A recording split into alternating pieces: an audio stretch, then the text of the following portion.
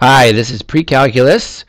Note Section 1.7 Transformations. If you've been watching Transformers lately, you know what a transformation is. Well, maybe not.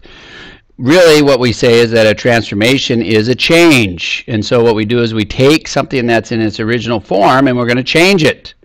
And that's what we're going to be doing with what we call parent functions. And then we also have something that's called translations. The difference between translations and transformations is that translations is a form of transformations, and translations are a slide. So the change is a slide. So the very first ones is that we would summarize the translation, which is a rigid transformation. So in other words, the shape does not change, but it is a change that occurs to the parent function. So I want you to go through and graph these and then see if you can summarize each one to see how it changed from this original. So for this one, summarize how it changed from this one. And then if you go over here, how did this graph change from this parent function? This is called a parent function right here.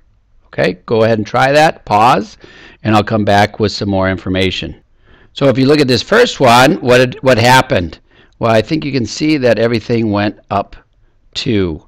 So we took the original f of x and then we added 2 to every y coordinate. So this f of x changed the x squared by changing and adding up 2. So all my y values went up by 2. All my y values for this one went down by 4. So it shifted the graph down 4. So these are all translations. I like to say a translation is just a slide. And then this one, what did this do? Well, obviously it moved it right to y. Well, when it's nested inside here, what I like to say is what value of x makes this 0? In other words, brings it back to the 0, 0 point. Well, it would be 2. If I plug in 2 here, that brings me back to 0, 0. So I think of positive 2 when I look at this and what would be the translation. So everything shifted right to. This one, what happened? Left 3. So I look inside the parenthesis, what value of x made this all 0? Negative 3. So that's going to be what my shift is. Left 3 or negative 3. And then what would happen to this one? Well, what value of x makes this 0? So that would be a right 3. And then this would be a up 4. So those are the different transformations that we do have. Summarize, if you can, in your own words, what would happen, and then I'll scroll down here and show you what I have. So pause for a second, and then come back and look at what I have.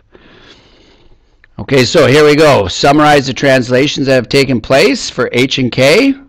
So h greater than 0 is shifted right h units. Now when I say h is greater than 0, that means that inside here h is positive, which means that it's x minus 4. So if it's x minus 4, yeah, we go right 4 units. Okay? If h is negative, this becomes minus a negative, so it's actually x plus that. Regardless, just set this equal to 0, and if the value is positive, we go right. If it's negative, we go left. That's the easy way. Then this k just hangs out here, and you do it as it is. So then it's up k or down k, depending upon if k is positive or negative. All right, moving on. Number 2. Those are the answers. We don't want to see those answers. So for number 2, these are non-rigid transformations, which means that they are going to stretch or dilate, people say, or they can shrink, do different things like that. So what I want you to do is take this parent function again and go ahead and graph each one of these and then summarize. It's best if you do this yourself, so pause. Don't wait for me. Pause and summarize yourself and tell me what happened to each one of these graphs. Did you pause? I hope so. Okay, so here's x squared, and if we take 2x squared, well, what does that do to all my values? Well, what we can do is we can possibly set up a little t-chart with x, and then we have f of x. Oh, I should change this because this would have been g of x. So let me do it this way. x squared, and then 2x squared. So this will be each one of my functions. And I'm going to fill this in. So if we have these scalars, it gets a little bit trickier. So I do a t-chart. I can go x squared, and 2x squared. If I plug this in, 0, I get out 0 under my parent function. But I also get it for my new function. So if I plug in 1, well, what just happened to my y values here with respect to the parent function compared to my new transformation? Well, it got bigger, much bigger. And this number is greater than 1. And this is what we would call, I'm looking at this right now, y equals ax squared. So in this case, a is greater than 0. What happened to my function? Well, I think that you can see that it got attracted closer to the y-axis, and that's what we're going to say. Some people say it's got skinnier. Well, skinnier is more arbitrary, so we want to say that this got sucked towards the y-axis. That's what we're going to say. Okay? So let's go through some of these other ones. The next one, what happened? What happened to all my y coordinates? Well, it got changed. It's opposite. And so this is reflected over the x-axis. Okay, so if I put a negative in there at the beginning, from my parent function is going to reflect everything over the x-axis. This one, if I take a 1/2 and put it inside, well, these two are very similar. This one has a coefficient of 1/2. This one has a coefficient of 1/4. Regardless, what happens is that they both get stretched towards the x-axis, or get stretched out, or pushed away from the y-axis, you could say. Okay, so I'm going to set up a t-chart for both of those, and then we'll look at it. Now with both of these, if I use this same formula here, with this case, a is less than, oh, I should have said 1 here, sorry, a greater than 1 there. You get stretched towards the y-axis, or sucked towards the y-axis. If a is between 1 and 0, what's going to happen is that you're going to be pushed away from the y-axis and towards the x-axis. And I'll summarize this one a little bit more later. So if I look at this function here, it flattens off. Yeah, it flattens off, but what's really happening? Well, it gets pushed away from the y-axis. This one too gets pushed away from the y-axis relative to our parent function. And so that's what you got to keep in mind. And why I use this y equals x squared, your book, the Stitz-Ziegler book, uses the square root function. And so you get a different slant on that because it does get skinnier, but it doesn't work the same way as what you think when you say skinnier or wider. So be careful with that language. I'll give you a more specific summary in a second. Okay, then this one, what happens to this one? Well, here we have our translation from before, and we have this scalar, which is a 3. What's that going to do? Well, the scalar makes it go approach the y-axis, gets attracted to the y-axis. So yes, in this case it would be skinnier, but then it's also shifted to this new center point 3, 4. Okay, so a lot of things going on there. So let's see if we can summarize this. In the Stitz-Ziegler book on page 126, you can look at this. This would be reflections. And so this would be a situation where we look at what happens when we put a negative in front of f of x. So for instance, this would be like graphing negative x squared and the stuff that we just did. Well, that would reflect over the x-axis because it multiplies all the y coordinates by -1. If we put a negative inside, what do you think is going to happen? Well, it's going to reflect across the y-axis by multiplying all the x coordinates of the graph by -1. So it's switching the x coordinates rather than the y coordinates. Okay? Then if we go to page 130, this is another theorem. This is y equals a times f of x. So this is like our a times x squared. What happens? Well, if a is greater than 0, we say that the graph of f has undergone a vertical stretching. So it's going towards pulled towards the y-axis, you could say. And if a is between 0 and 1, we say the graph has undergone a vertical shrinking, which is a compression contraction by a factor of 1 over a. All right, so there's different ways to look at this, but that's what's happening. Okay? We're probably not going to get too particular, but you do have to take points and be able to modify points from the parent curve to the new curve, and we'll be working with those situations. Okay?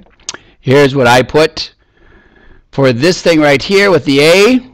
A is greater than 1, we stretch vertically or pulled towards the y-axis, and between 0 and 1, shrink vertically, pushed away from the y-axis.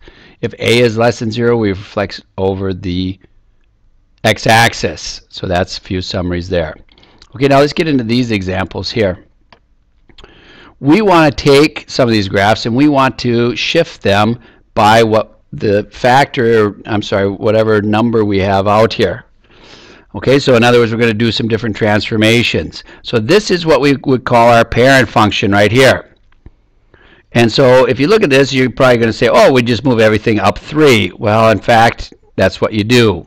So if I do move up everything by 3, I'm going to pause this and graph this. You do it too.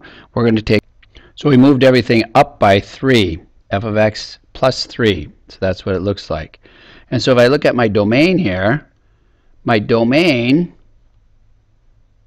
stays the same, -4 to 6. But what happens to my range? Well, my range previously was from -5 up to 1. Well, what happened to all those values? Well, everything shifted up by 3 for just the range. So I'm now at -2 up to 4. -2 to 4. Okay, so the range would change under this condition, but the domain does not. What happens as we move to this one? Well, remember that this one would be a shift left, and this is of our original parent function, left by 3. So if I do that, remember that x value that makes it 0 would be -3, so left 3. So I'm going to take this point and I'm going to move it left 3. 1, 2, 3. Same thing. So I can move all of the points left by 3, and then we can see what happens to our graph. I think I got that. You double check, make sure that I did that right, and there's my graph. Now what happens to my domain? Well, this is tricky, but yeah, what I'm doing is I'm taking, and I can read this for values that are less than what I had originally. Originally it was from -4 to 6. Now I can go from -7 up to 3, but I don't have any other information that I can deal with. So my domains change by left of 3. However, my range is the same thing as my parent, which was from -5 up to 1. Okay? So now you're seeing what's happening in the domain and range. Well, if I change the x's, then we change the domain. If we change the y's, then we change the range. Okay, what did we say about this one? How does this one reflect? Well, all my y values are going to be the opposite of what they were before. So if I'm down here now, -5, well, I'm going to be up here at 5. And if I'm here at 1, I'm going to be here, here, here, and here. So what happened to my graph? Well, this one is reflected over the x-axis, which is the same thing as y equal to 0. What's going to happen to this one now? Well, wherever I had a 1, for instance, if I plugged in a 1 and I got out a 1 here, it's going to be, I'm plugging in a -1, I'm going to get out 1. Well, that was a bad example, but that's what I'm going to get. So what's going to happen is that I'm going to reflect around the y-axis this time. And so this line becomes the same. However, I'm going to go and reflect this one out over here. So this is that point right there. And then at -4, I go down here, and then I get this right here. So this one would be reflected over the y-axis. If you run into trouble with this, set up a t-chart with your x and your f of x and then your f of -x. Set up a t-chart like this and plug in some points one by one. You can do one by one and it works. Okay, now what about this one? Well, this one I might have to set out a t-chart. I'm going to set that up. So here's my t-chart. You probably want to fill this in yourself and pause this. And you got to process this, so I highly recommend that you stop this and pause. But however, if I take -4 and I get out -5, well, what happens if I take that -5 and double it? Well, I'm going to go out to -10. So what's this going to be doing overall? Well, yes, it's going to be stretching it vertically. Okay? Stretching it vertically. Now, when I said towards the y-axis, I'll show you what that means after I graph this a little bit. It holds a little bit less water when I say that. But yes, this one would be a 2, 2, then a -4, and then a 0. So what happened to this? Well, it's stretched vertically. Hopefully you can see what we mean now by stretched vertically. It's stretched out this way. Okay?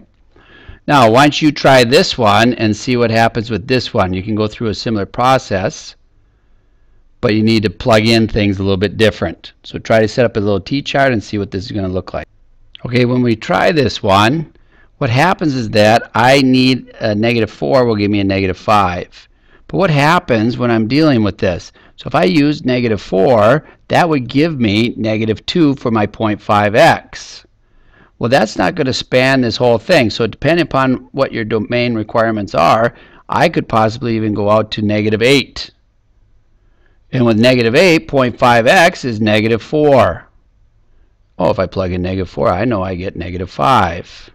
And so this value plugged in my f function would give me -5. So from here, I'm reading off the x-coordinates from this graph. -4 gives me -5. So here, if I had -2, -2 would give me -1. And so really, I need to kind of hit on this -1 part. That would be a -2. Gives me an x value kind of -1 plugged into my f function, then will give me a 1. Same thing over here. A 2 would give me a 1. Plug in 1. So if I take my value at 1, that would be 1. Okay? So remember that these are equivalent to my x values that are on this graph, this middle column. Okay, now I think you can finish it. So what happened to my graph? Well, it got stretched. Which way? Stretched horizontally.